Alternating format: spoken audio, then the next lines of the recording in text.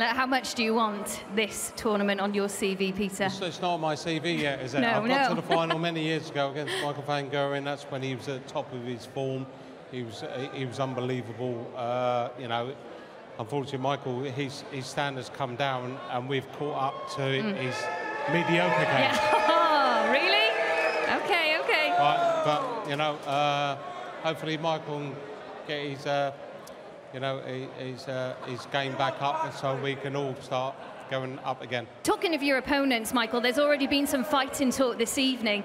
Peter Wright has said that your form is mediocre. Do you let the mind games get to you, or do you let it spur you on a little bit? No.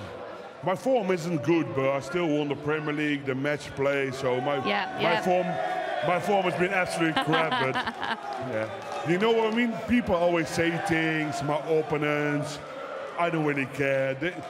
If they're going to win 10% after my career, if they're going to win 10% of my tournaments, I'm going to be proud of them, don't worry. Would it be nice to take that world #1 off him? Of course, it's a big tournament. It's probably the 4th biggest tournament for us of the year. So, of course, everyone wants to compete, everyone wants to do well. It's a different tournament, it's a different kind of style, so you always have to prepare yourself different. But I'm still in, I'm playing well, up to the next round.